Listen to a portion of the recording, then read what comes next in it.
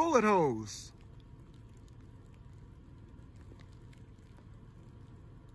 Someone been shooting. 12 o'clock. 12 o'clock. Moving north. 12 o'clock, moving north.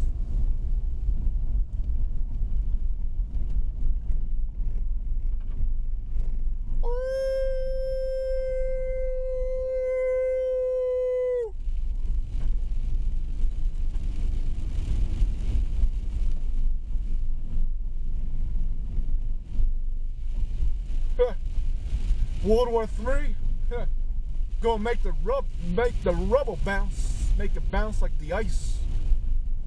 Boom, boom, boom. Boom. Oh, the snow has really looks like a fresh snow, but you can see the same fork. You can tell it's the same fork. Hold on a second. Let's kick it into all wheel.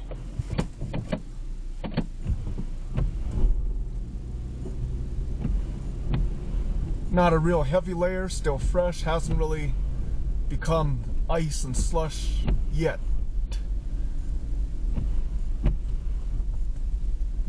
Still gotta exercise a little bit of caution, homie.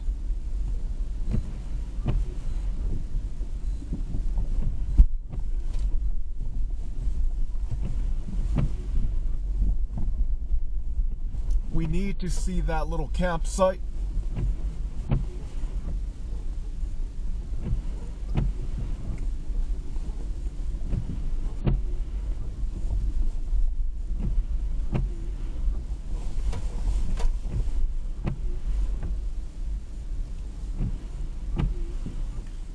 It is likely obscured. Actually, bad day for the campsite, cause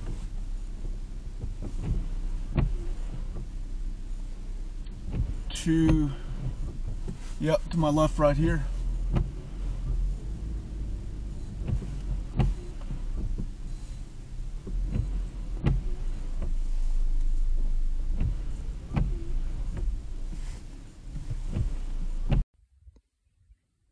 So here's that fire pit, no telling how it got there, who put it there.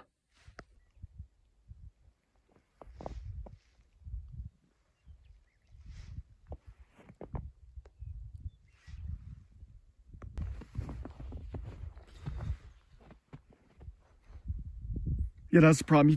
Yeah, there's no point. You can't survey nothing, not some campsite. Everything is obscured. You ain't gonna see the same, basically weird thing we extract from sheep range. If there's some type of evidence, you ain't gonna see it in the snow. So, all right, screw this. But as you can see from the base of the washes or whatnot, not a substantial amount of elevation gain. I estimate around maybe around 1,000, 1,200 feet or something. Basically, this is not Sheep. Again, this is not Sheep Peak, not Kenny's, where he allegedly slept. This is not Sheep Peak. You have more of these, what I would say, kind of low-level rolling hills, So they are not as treacherous as Sheep Range. So that's, once it clears for me, as long as it's public land, that's all doable, 10 full. The trees are kind of thick, but it's not that terrible. It's not that terrible.